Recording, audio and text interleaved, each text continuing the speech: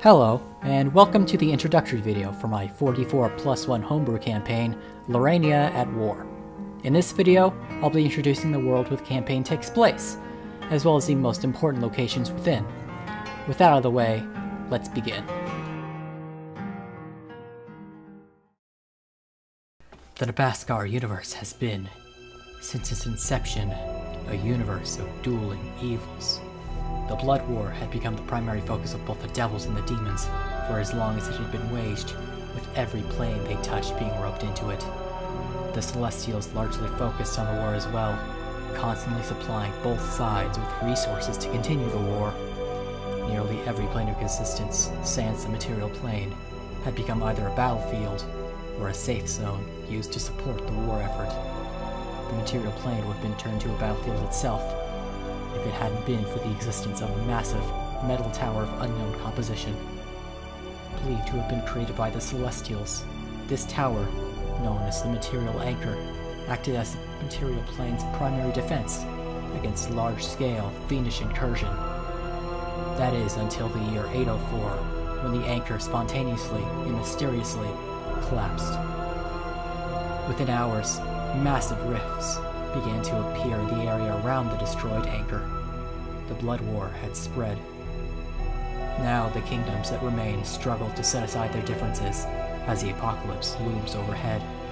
Only a trio of fortified strongholds stands in the way of the Blood War spreading further into the material plane and destroying civilization as a whole. Intense, fearful times such as this, only the actions of the world's remaining heroes have allowed the material plane to survive. The year is 825. The war continues.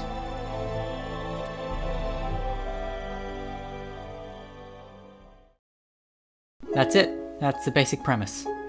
In a universe where the Blood War is somehow even more intense than normal, the Blood War has reached the material plane and now risks consuming the entirety of Lirania in endless war. What are the adventurers doing about it? We'll get to that soon. For now, let me discuss the regions of Lirania, and then finally get to some of the most important locations within the setting.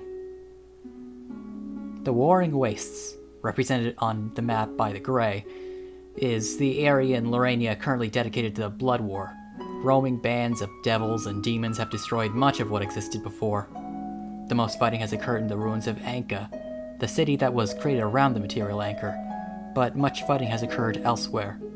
The Blood War has destroyed several major strongholds, including Tricina, the elven capital, and Steel Cluster, a tightly knit group of dwarven strongholds. The Line is the area represented by the light brown east of the Warring Wastes.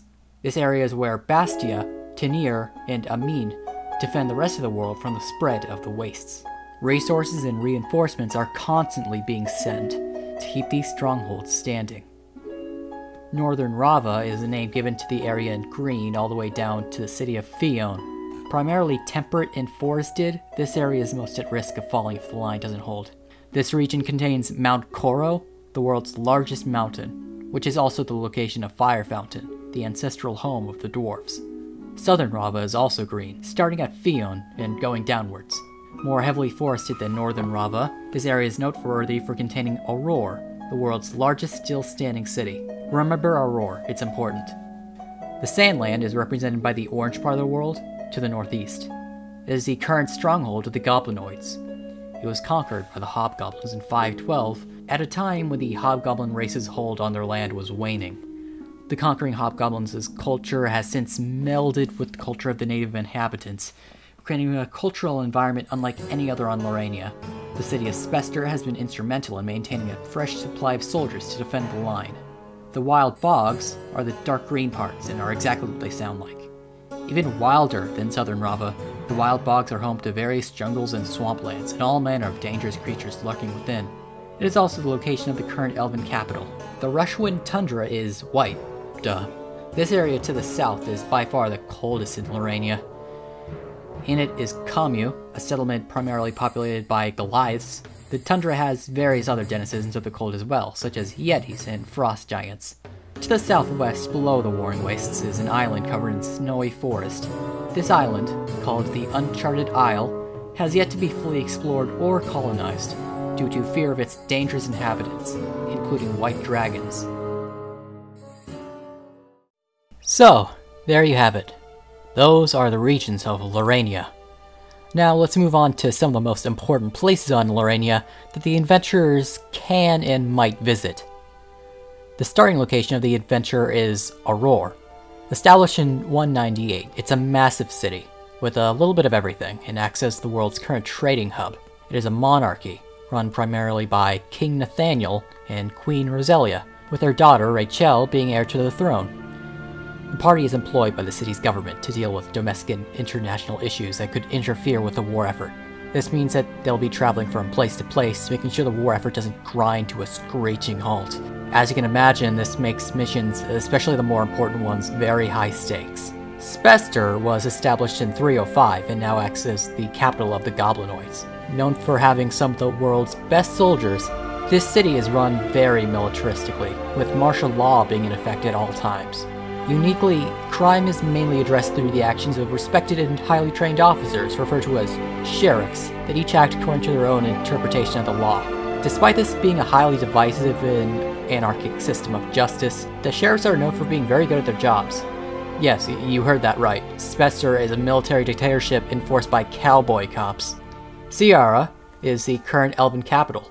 Established in 233 and populated by both high elves and wood elves, as well as plenty of half-elves. The government is run by an elite council, some members of which had escaped the destruction of Tricina, that wished to bring Ciara to glory and splendor, comparable to that of Tricina. Their contribution to the war effort fluctuates wildly, depending on the ruling of the council. Fire Fountain, as I said before, is the capital of the dwarves. This stronghold produces master-quality weapons and armor, and dwarven warriors are often being seen sent to the line.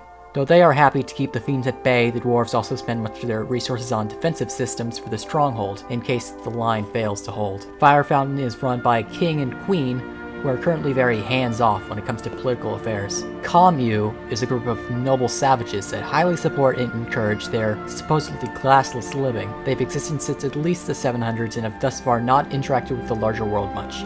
I hope that description explains why their home region is the Rushwind Tundra.